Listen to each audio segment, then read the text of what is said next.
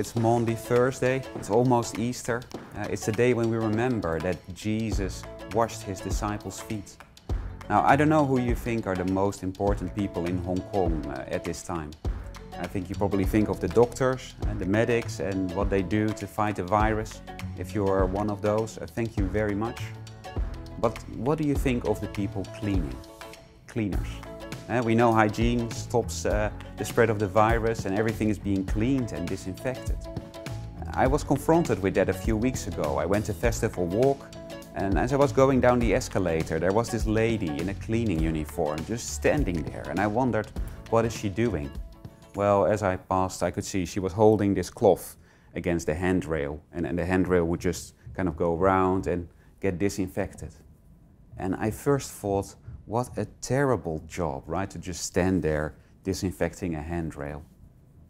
And then after that, I was so thankful, actually. You know, she was doing such an important job. What if there was someone who, you know, touched the handrail? How many persons could be infected? How many lives did she save?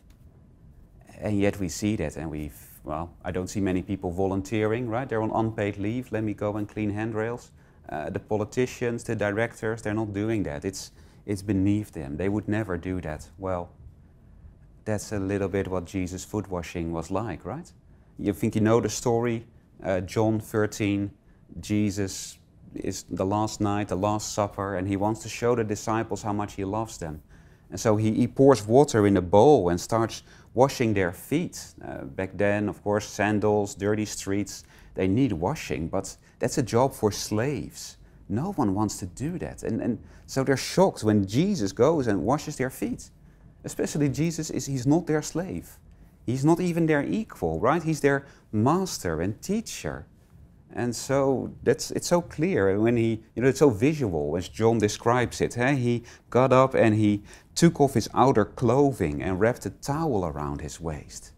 You know, how that just looks, how he lays aside his glory and dignity. And you can imagine Peter saying, Lord, you shouldn't wash my feet. You know, that's the right response. And Jesus, he isn't even their master and teacher, right? This is the Lord God Almighty. Can you imagine the ruler of the universe? He comes down to earth and he puts on an apron and starts scrubbing. That is Jesus, and you just see that and you just think, you don't need to do this. I don't deserve this.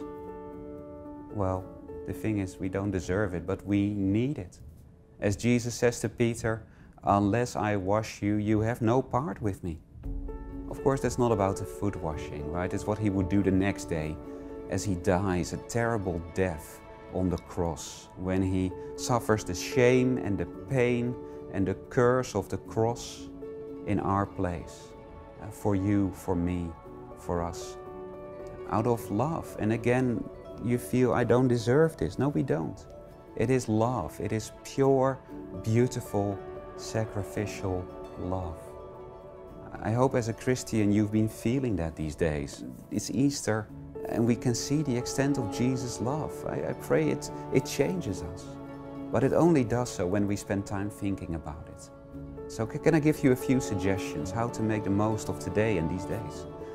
First, just take time to reflect.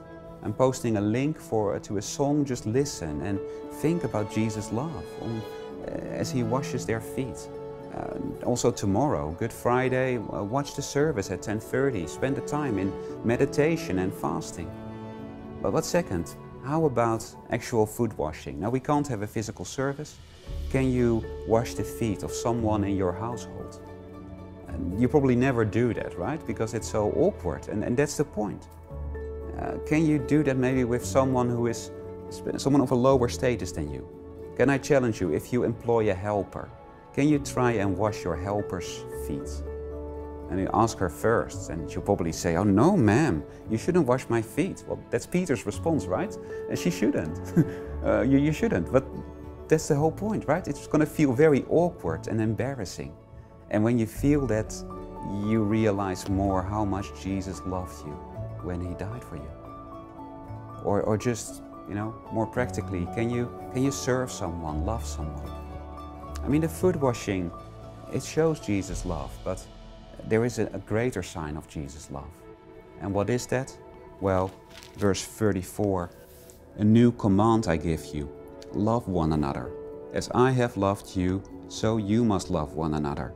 By this everyone will know that you are my disciples, if you love one another." Jesus isn't here, but how can we see his love? Well, we can see it when we love each other like Jesus loved us. So, can you love someone? Can you do something practical? I mean, that's why it's called Maundy Thursday. It comes from the word for command, the command to love. I know it's difficult with social distancing, but you know, something that someone needs, something that you feel is beneath you, that you shouldn't do. Can you do that? And that shows, well, it shows Jesus' love to them, to the world, and to you as you realize, wow, this is a little bit of what Jesus did for me. Again, I hope we will want to grasp Jesus' love and that we take time for that. Jesus wants to transform us as we know him more, as we know his love. I pray this is a really meaningful Easter for you.